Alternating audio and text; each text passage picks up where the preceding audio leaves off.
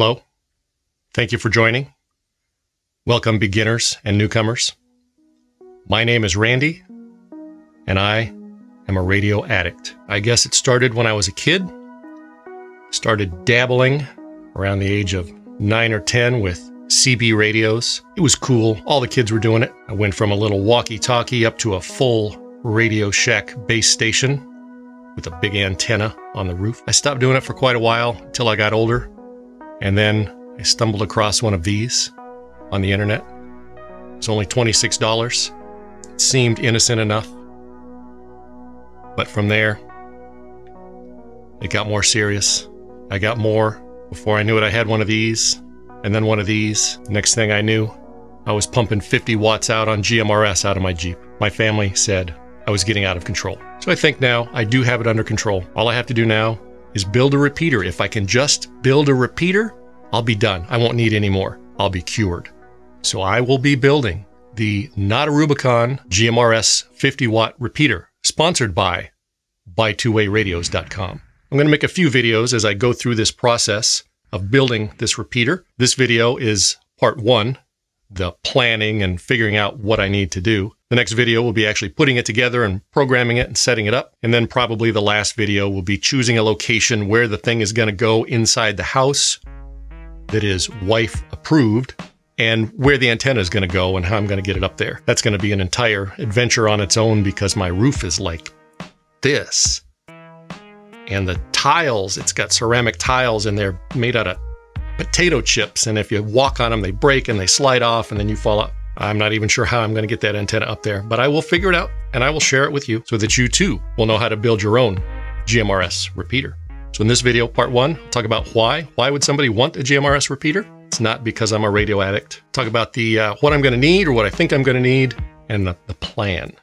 That it all planned out. So there's a few reasons why you might want a GMRS repeater. A lot of people want a repeater for emergency use, for shit hit the fan use. When things go bad, they want to have communications just for their family. So by building your own private repeater, putting an antenna on the roof and handing out some pre-programmed walkie-talkies to the family, you'd be able to communicate probably within a pretty good range, a few miles around your house or wherever you put the repeater up. That's probably the most common reason why people want to build their own repeater. If there's no repeaters in your area, the biggest comment I see on my GMRS videos is there's no repeaters in my area. What shall I do? Well, build your own, put one up, be a pillar of the community and put it up for everyone to enjoy. Now first, if you watch my videos, you know I am not an expert. I'm not a radio head or an antenna geek. So I'm learning all this as I go along. And this series of videos will prove that if I can build a repeater, you can build a repeater. I'm not trying to build the best repeater in the world. It doesn't have to be or have the longest distance and range in the world. I don't care if the harmonics are not perfect. I just want a repeater that works. My goal is to cover the area from my house about 25 miles in each direction, 25 to 30 miles in each direction, east to west and south. Behind me, I've got a mountain range, so I don't have to worry about that.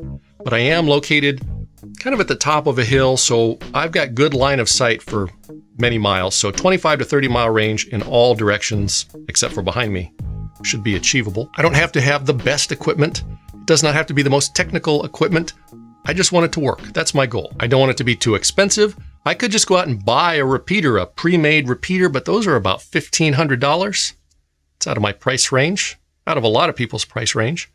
On the other hand, I could go buy a pre-made, Redivis makes a pre-made little portable repeater, and it's only $300 or $400, but that's only 5 watts or 10 watts. I could also just build a simplex repeater using a couple of these Baofangs, but I want something that's a little more powerful. I want something a lot more powerful and more reliable. It has to be easy to put together because I'm a moron. And like I said, it just has to work. It does not have to be perfect. So in part 1, this video that you're watching now, I'm going to be using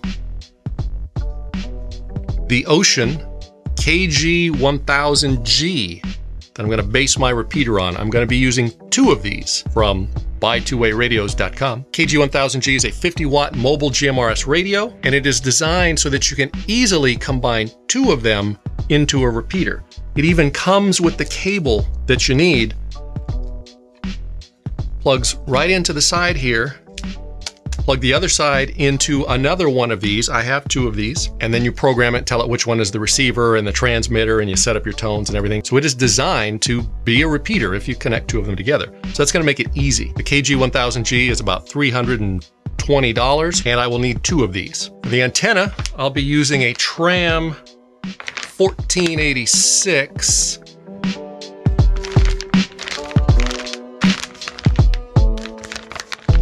That is a base station antenna designed for GMRS. That will go somewhere up on the roof, if I can get up there. I do have a crippling fear of heights. That's going to be an issue. Might have to pay somebody to come up and get on my roof, because like I said, it's like this. To power the two KG-1000Gs, I've got a power supply. This is the DWC30WIN. It's a 30 amp DC power supply. Should be plenty for both radios. Also available from buy2aradios.com. I'm going to need a duplexer because a repeater requires an antenna to receive and an antenna to transmit. So I need either two antennas placed far apart so they don't interfere with each other, or a little magical device called a duplexer, which I will also be getting from buy2aradios.com. I'll be getting the XLT GMRS 50 watt duplexer, which is about $150. The other option is to use two antennas. As we know, I'm already going to have enough trouble getting one antenna on the roof. I don't want to hassle with two antennas and two coax feeds. It's just too much of a hassle. So for me, it's worth the extra money to get a duplexer. I'm going to need coax line, and I don't need the most best LM $440 a foot coax. I'll probably get some standard RG59 type coax to run up to the antenna. I'll need mounting hardware to mount that antenna to wherever I'm going to stick it to. I'll need to ground the antenna, so I'll need grounding cable, and I'll need a grounding rod, probably because there's no cold water pipes on the entire side of the house where I think the antenna will be going. I'll also need some patch cables to connect the radios to the duplexer and things like that, but all of that extra stuff shouldn't add up to more than $100 or $150. Now, another thing that I might need, I'm not sure yet, is something that's called an ID-O-Matic, which will connect directly into one of the KG-1000s and automatically transmit an identification every 15 minutes or half hour or however you program it for. It only costs about $50, and buy2aradios.com will be selling a interface cable specifically for that ID-O-Matic to connect to the KG-1000. But I'm not sure legally if I need to have the repeater announce its identification automatically every 15 minutes or any length of time. I got to read up on the legalities. If you know what the FCC rules are for a repeater identifying itself, leave a comment below and let me know. I'm learning. This is all a learning process. I'll be asking questions if you know the answer. Leave a comment and let me know. But leave a link to the source of where you're getting this from, like the FCC website, so I know that you're right. Now, if I was going to be using the repeater for real shit hit the fan situation, it needs its own power supply, because when things go south, first thing to go is the electricity. So I do have a Jackery 1000 solar power generator, so I'll test that out as well. That's a good option for real shit hit the fan, because that should be able to run it for days.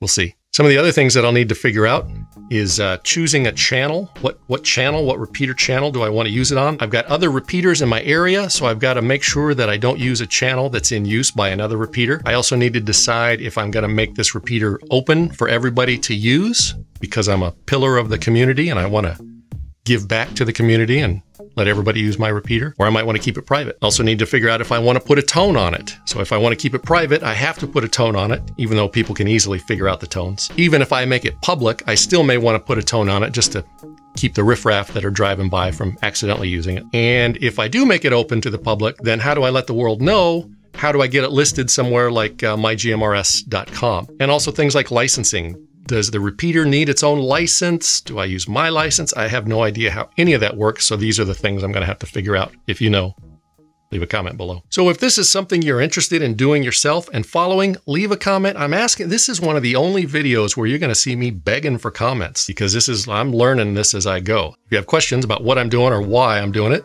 if I didn't already cover it, leave a comment. Let me know. I'll try to answer them. If you have built your own repeater or are going through the process now or thinking about building your own repeater, if you've got any tips or lessons learned or things that I haven't thought of, let me know. I'm learning here. We're going to figure this out together.